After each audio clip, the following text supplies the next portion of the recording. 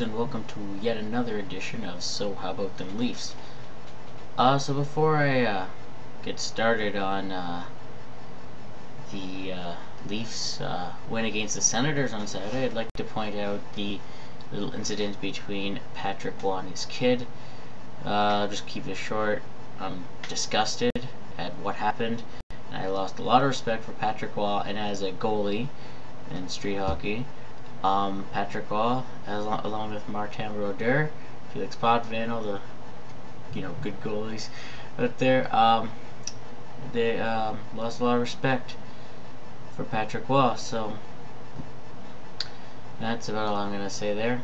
I couldn't get a video clip in time before I could record, so I don't know. Not that you need to see. It's really just gives hockey a bad name. Stuff like that. Anyways, on to the Leafs.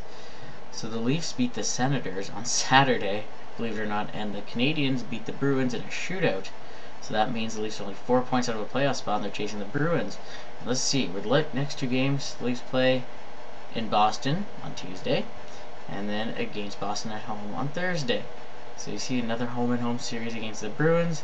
The Leafs have, if they don't do it now, they don't deserve to make the playoffs. It's do or die at this point. Apparently Sundin and Antropov are not expected to play on Tuesday. And yeah, I should also point out that Saturday was the first time this season that the Senators lost in regulation after leading after 2 periods. So good on the Leafs to take out the Senators, they're a fairly strong team. The Leafs, we know the Leafs can do it.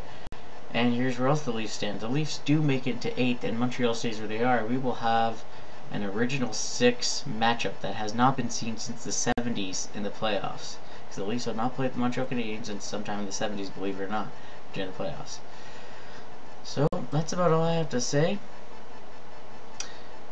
Go Leafs go, and try to have something up maybe by this weekend or something. So next episode we'll know whether or not the Leafs will be in the playoffs or not. So until then, go Leafs go, and keep watching the Leafs.